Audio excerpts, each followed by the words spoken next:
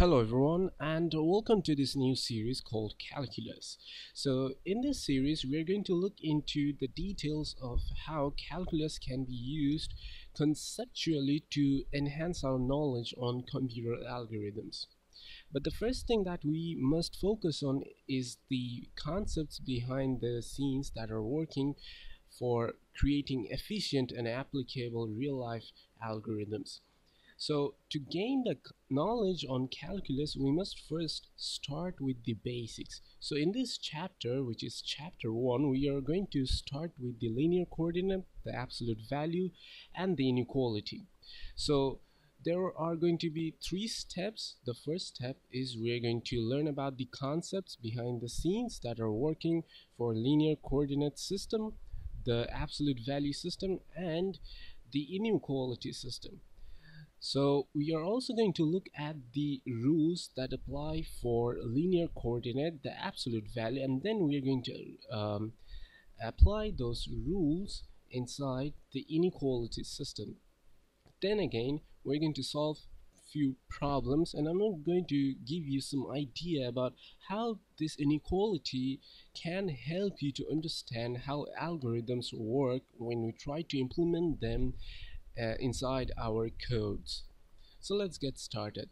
So the first concept that we are going to touch in this chapter, and obviously in the preceding lectures, is the linear coordinate and their rules. We're first going to start with the concept of linear coordinate. So let's get started. So the first thing that we must remember is that linear coordinate is nothing more than a graphical representation of a real number line.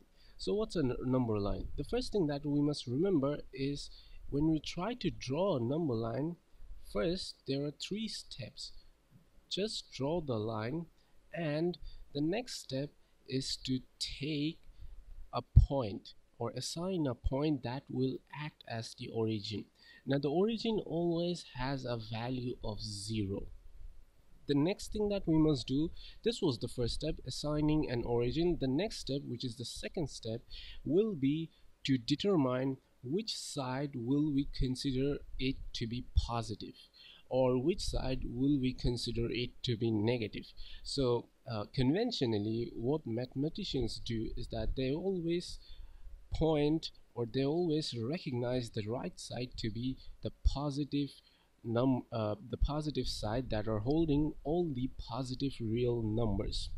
So this side will be considered to be positive, and this side will be considered to be holding all the negative real numbers. Then the second thing is that we must consider that all these positive real numbers are will have a specified distance. So like from 0, we are going to relative to 0, we are going to assign numbers to this number line. Like we can assign 1, then this is the distance of 1 unit. So we can write this is 1 unit. So the first step that we have taken is to assign the origin on the number line, and then we have taken the second step, to assign which side will be considered to be holding all the positive real numbers. The third step will be to assign how many units will we have to travel before we reach a certain coordinate or a certain point. So we are considering that we will have to use 1 unit's gap. So from relative to 0, we are considering this point to be 1. So the distance between 0 to 1, which is 1 minus 0, will give you 1 units. Then again, if we add another 1, which is the next unit, the next coordinate, this will give you 2. So 2 minus 1 also gives you 1 unit. So we have established 3 steps on the number line. Now the first thing that we must recognize is that real numbers is a superset of the other subsets, which are known as natural numbers and rational numbers. So real numbers are basically, as some authors in some books define it, as real numbers are numbers that are represented as decimal numbers, which are taken or derived from fractional numbers. But real numbers also include natural numbers like 1, 2, 3, 4. It also includes rational numbers. Rational numbers are basically numbers which can be represented as fractions. You can write them as decimal numbers, but they can be represented as fractional numbers in the form of m by n, given that m is a number. It can be a negative number, a negative whole number, and n can also be a negative whole number.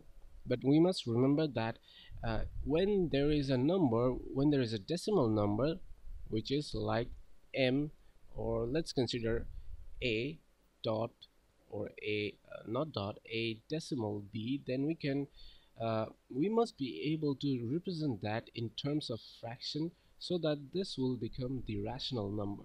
But when there is a number,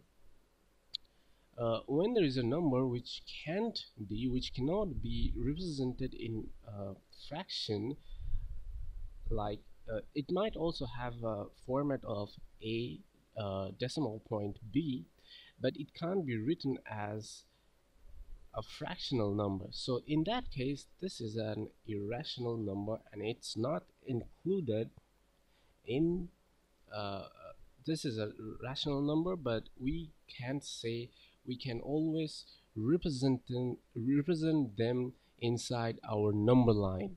So there is a very controversial fine line difference between how we can represent irrational numbers on our number line. So we must not be too considerate about irrational numbers, but we must be dealing with all the subsets, like the natural number, the rational numbers, when we're dealing with real numbers. So linear coordinate can be represented on the graphical manner. So basically we have written down few points, and we have also written down few coordinates. So the coordinate system, what it does, it will draw a number line like this. Let me draw another one.